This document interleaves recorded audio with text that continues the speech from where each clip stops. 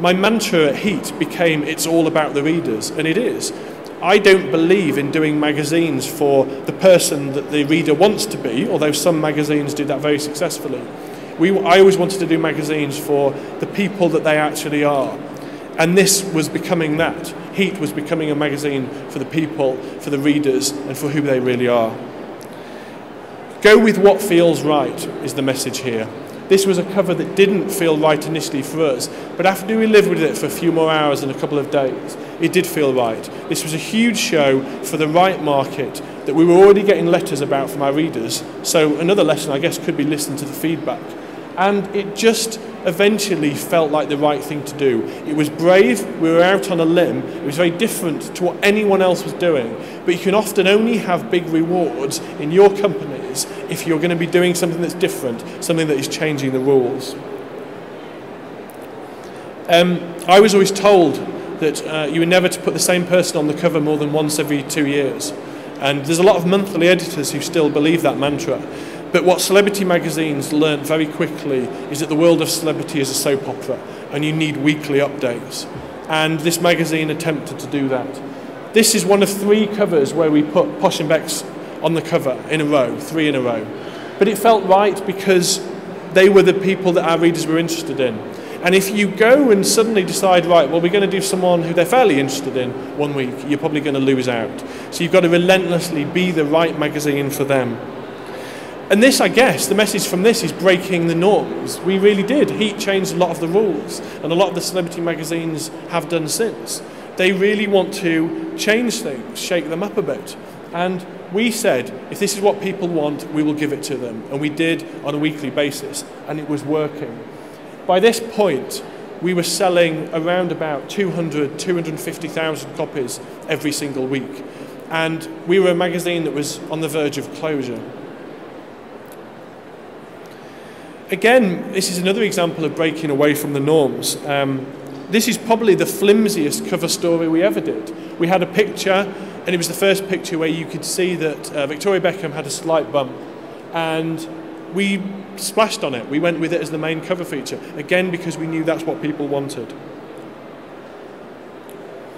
For a few years, this was our highest selling cover, and this marked a real sea change in what we were doing because Jade, as many of you know who watched Series 3 of Big Brother, was pretty unlikable for a lot of the time. She was argumentative. There was one girl in there that she kind of gave a real hard time to, which is a precursor for something that happened in Celebrity Big Brother a few years later. And but what she did is she reinvented herself. People got to see the real her. She wasn't a conventional magazine cover star in any way. And, you know, no one put Jade on the cover of their magazine up to this point. But we did because we felt that she was right for our readers. Our readers were interested in her. This was an ordinary 19-year-old girl from South East London, a dental assistant, who had a dream. Her dream was to be famous, and she made herself famous by any means necessary. We gave her a new look, and I remember actually I had some students in from my old university, and we had all the covers up from the year.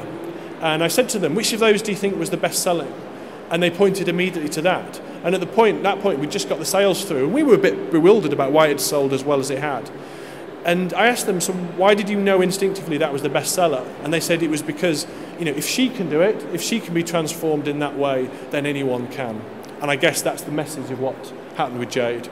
As I said, this cover became quite famous. We sold over 400,000. You go on all these kind of talking heads TV shows and they flash up the covers of your greatest moments, and they flashed up this, which of course is always a constant state of embarrassment for me because as you can see from the top line, it's a girl. The latest on Posh's Baby shows that celebrity magazines often don't get it right. But we went with that story, we felt right at the time. It's slightly mortifying that that cover is still shown and it has that line on it, but you live and learn.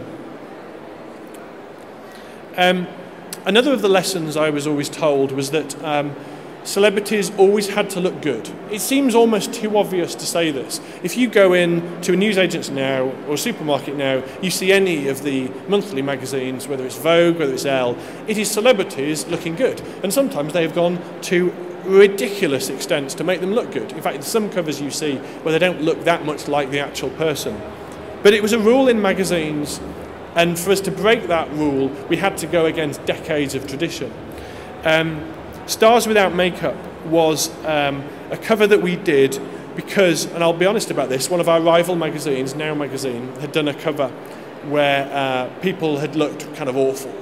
And it sold really well, despite the fact that I confidently predicted to my team that it would never work, that it will flop, and that they'd lost their minds.